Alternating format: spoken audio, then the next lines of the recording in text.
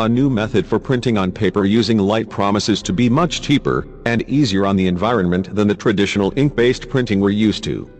Scientists have developed a special nanoparticle coating that's easy to apply to normal paper and changes color when ultraviolet light shines on it. The color change can be reversed when the coating is heated to 120 degrees Celsius and allows for up to 80 rewrites.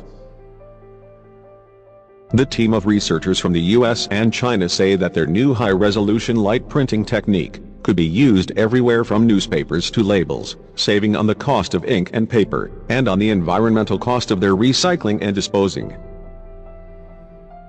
This special light-printable paper has the same feel and appearance as conventional paper, but can be printed and erased repeatedly without the need for additional ink. One of the research team, Yadongyan from the University of California, Riverside, told phys.org.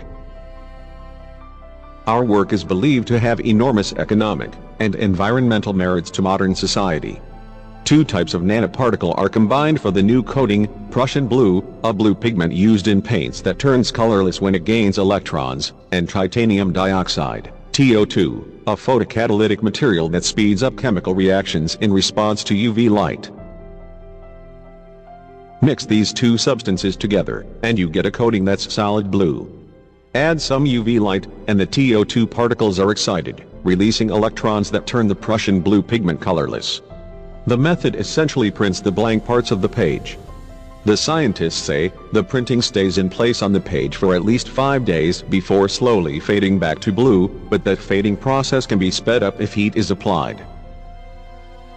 As the coating can be quickly applied to normal paper with spraying or soaking, the researchers expect the technology to be cheap enough to be useful when made on a commercial scale. Add to that being able to use each page 80 times or more, with no ink to buy, and it's easy to see the appeal.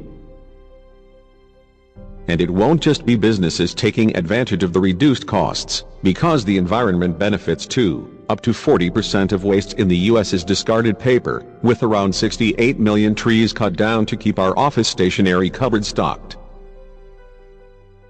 This isn't the first time scientists have experimented with ultraviolet light and chemical printing, and Yadongyan himself showed off a prototype of this technology in December 2014, though back then it could only be rewritten 20 times and wasn't as easy to apply to conventional paper. The team of researchers says their latest version of light printing is more stable, more straightforward, and cheaper than anything that's gone before. The next step is to try and develop it into a practical printing system. Our immediate next step is to construct a laser printer to work with this rewritable paper to enable fast printing, Yin told Phys. We will also look into effective methods for realizing full-color printing. The findings have been published in Nano Letters.